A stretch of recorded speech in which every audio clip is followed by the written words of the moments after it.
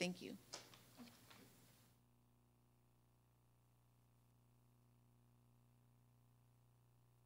So again, we're excited to announce the 2021 Summer Games of Texas that'll be held the last weekend of July. And sharing more information about this exciting event that will benefit our community is Mayor Paulette Guajardo. Mayor?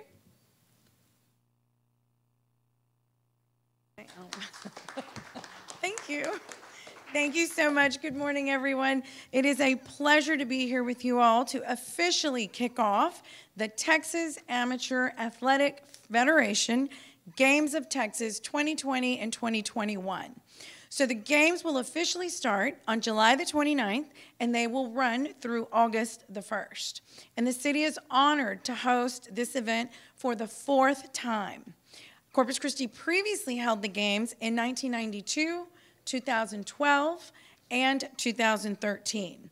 So on behalf of the city and our city council, and by the way, we have our councilman at large, John Martinez, with us today, supporting as well. We want to welcome not only the athletes to our beautiful city, but their families and spectators, and just the experience that everyone that's going to join us in whatever capacity that our city has to offer. And we welcome them during these dates, and we're very, very happy to have them here in the city.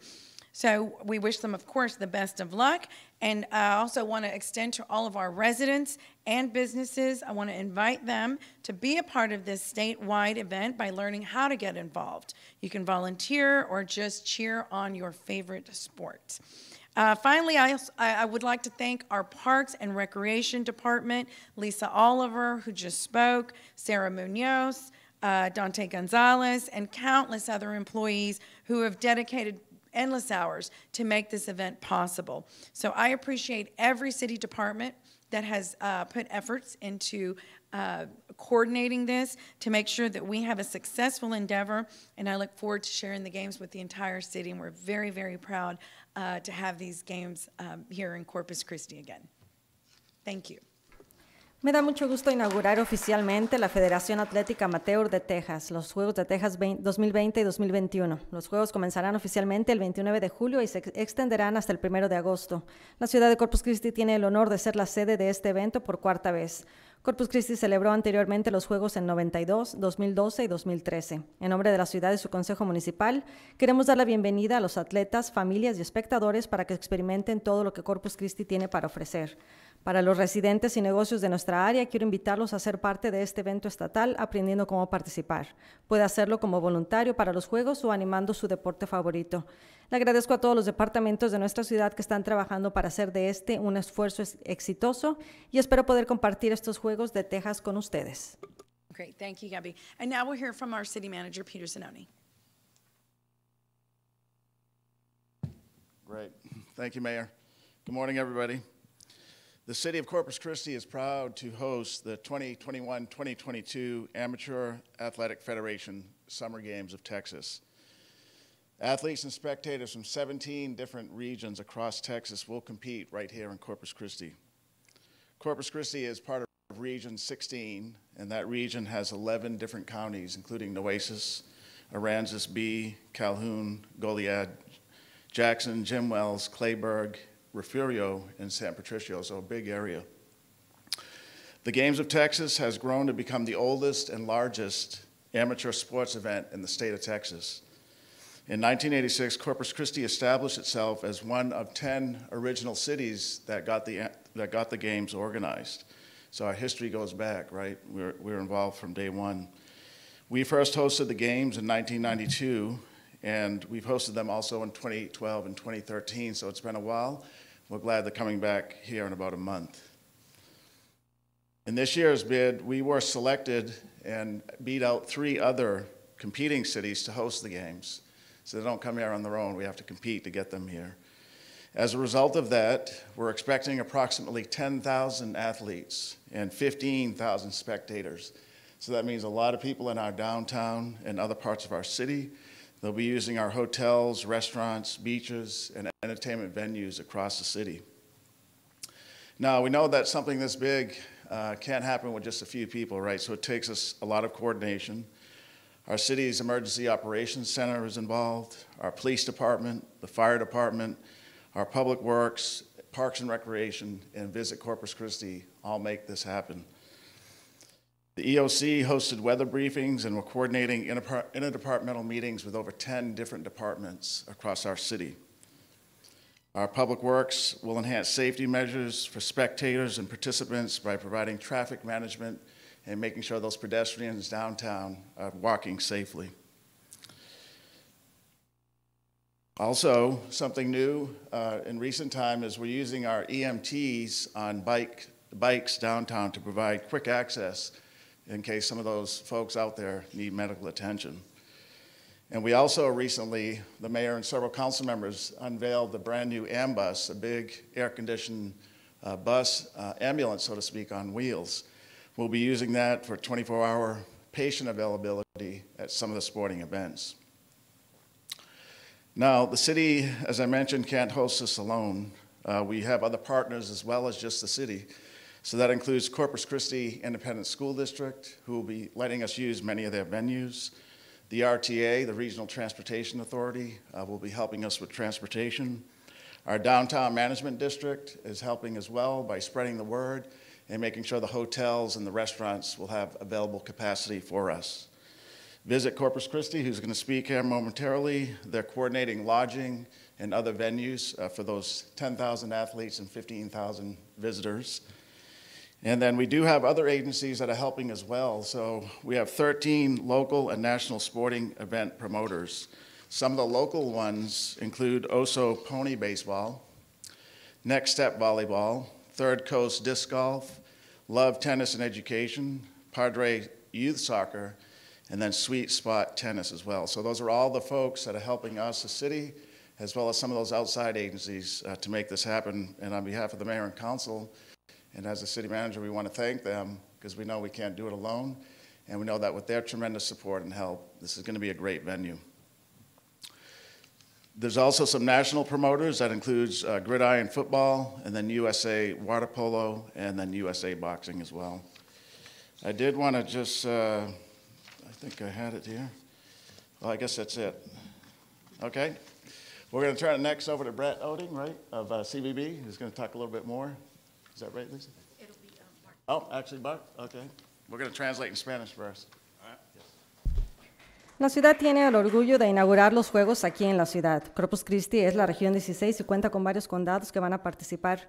En 1992 fue la primera ocasión que se llevaron a cabo los Juegos en esta ciudad. Esperamos a más de 10,000 participantes y más de 20,000 visitantes. Son varios los departamentos involucrados en este esfuerzo. Se va a contar con medidas de seguridad para todos los participantes, así como con oficiales de policía adicionales y paramédicos. Otras agencias también participan en este esfuerzo, como CCISD, el RTA y el Distrito de Administración del centro de la ciudad, así como otras agencias deportivas para que este evento se lleve a cabo con éxito. También contamos con promotores a nivel nacional. Next on our program, we'd like to introduce Mark Lord, the Executive Director of the Texas Amateur Athletic Federation and no stranger to Corpus Christi.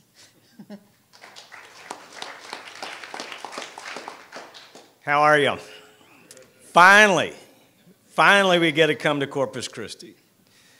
We were scheduled to come here last year. Unfortunately, COVID has affected everybody, but TAF is ready. We're going to bring numbers to you.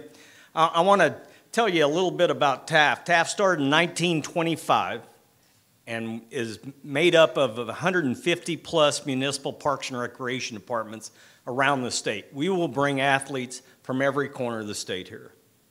We will probably have between 8,000 and 10,000 athletes, an economic impact of $8 to $10 million to your city over 4 days. I was telling Brett, City of College Station CVB says we are the equivalent of 4 sellout home football games 4 days in a row at Kyle Field, and that seats 103,000 people.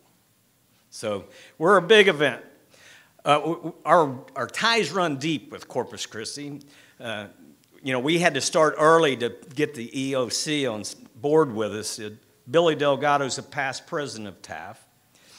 Brenda Marshall with the school district has a few planned days of TAF and is a TAF great, and I want to thank it. But we are so pleased to bring, this is our first multi-sport event that we've been able to come back with after COVID hit us. And that's huge. I mean, we have basically 40 state championships in 10 sports throughout the year with 2 multi-sport festivals.